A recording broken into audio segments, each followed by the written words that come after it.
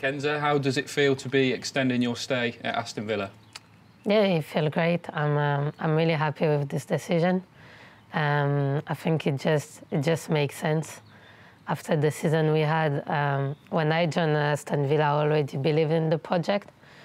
And after this season, it's just comfort my decision to be a part of that.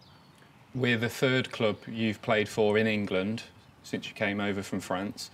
But do you finally feel you're settled here and you feel at home at Aston Villa? Yeah, I think it's, I'm feeling more myself and I can express myself more on the pitch.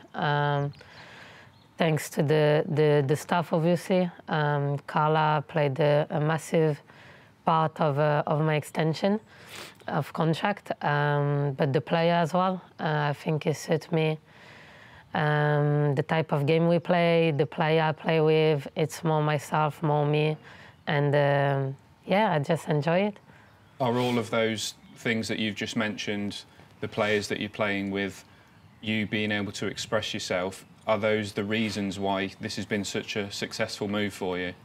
Yeah, definitely. I think it was a combination of a lot of things. The way Aston Villa wants to play, the way we want to be an attractive team, the way we want to be offensive. And yeah, the players around me play a massive part of that. And despite how successful you've been personally this season, do you still feel there are levels to reach in your own game? Yeah, no, there's definitely a lot of things to improve, individually and collectively, but we're working every day for that. We want to do better next season, which is going to be a hard thing too. But yeah, we prepare for that. What has been the best moment of the season for you? The best moment of the season? Yeah, I will say the first game at Villa Park against Man City. That was amazing. The atmosphere was great. Beating Man City at home was unbelievable. I think FA Cup as well was a really good run for us, even if we disappointed because you're one step close to the final. We didn't achieve that this season, but obviously every season the objective is to do better. So after a semi-final, that will be a final. So yeah, I got a lot of really good memories in this club already, in a year, in a season. Yeah, I feel really home here, and the trust that the club gave me, it's a massive thing for me.